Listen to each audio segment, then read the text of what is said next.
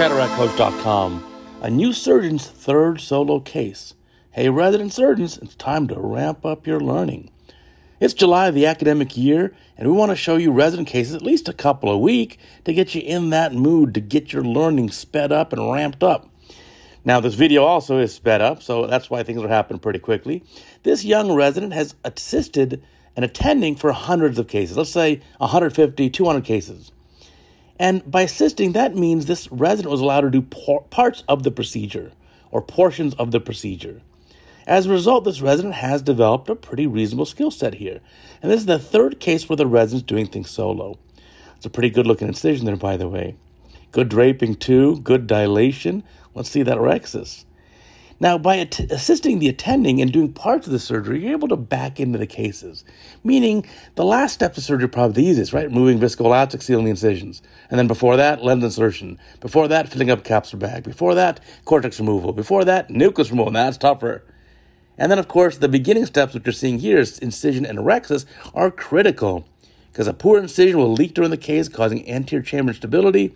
And a poor rhexis is going to make nucleus removal very challenging. So that's why you back into the cases here. So this resident has really learned a lot and has pretty good skills. So for the third solo case, it's a little misleading because, of course, this resident has done portions of, 100 or 200 different cases. So they're struggling to get the probe in there. Use your other hand. Where's the chopper hand? Get some counter traction by fixating the eye through the paracentesis. And here, there's a lot of movement of the eye. You notice how we want the eye to stay in primary. Here's the groove. The grooves are looking pretty good. And there you go, deeper in the center, a little shallow on the periphery. Very nicely done. You may want to even widen up that groove a little bit. Let's see the crack. And let's see, putting the instruments deep in the groove and spreading it apart. There you go, propagating the crack all the way through. So certainly this resident has practiced a lot. And that's why you see this third solo case is a little misleading.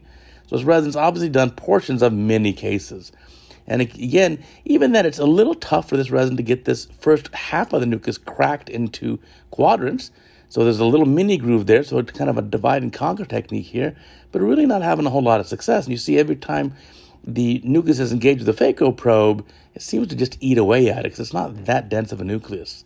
So trying and trying again, and that ball tip chopper sometimes is preferred by residents because it's seen as a little bit safer, but then finally we got a quadrant up out of the bag.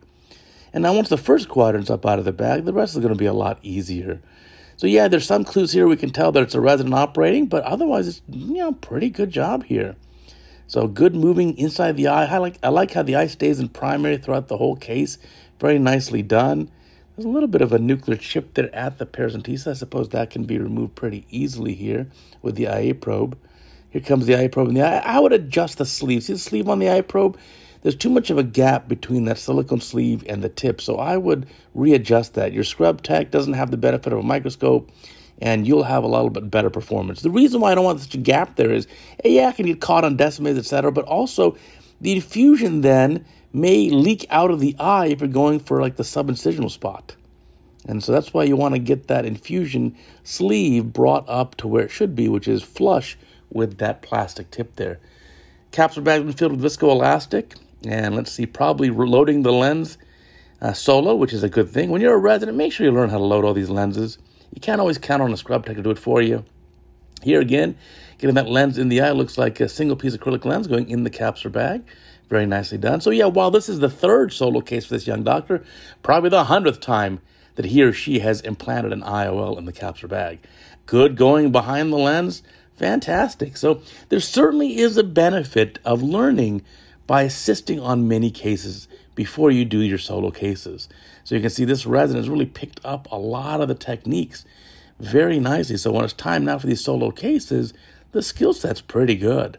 You can see that rhexis looks nice, overlaps the optic 360, a little hydration of the incision construction looked pretty reasonable too.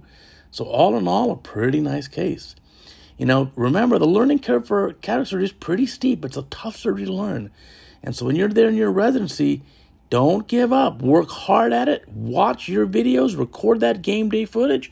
And make sure you have that drive to become better and better every case. Beautiful job here. Thanks for watching.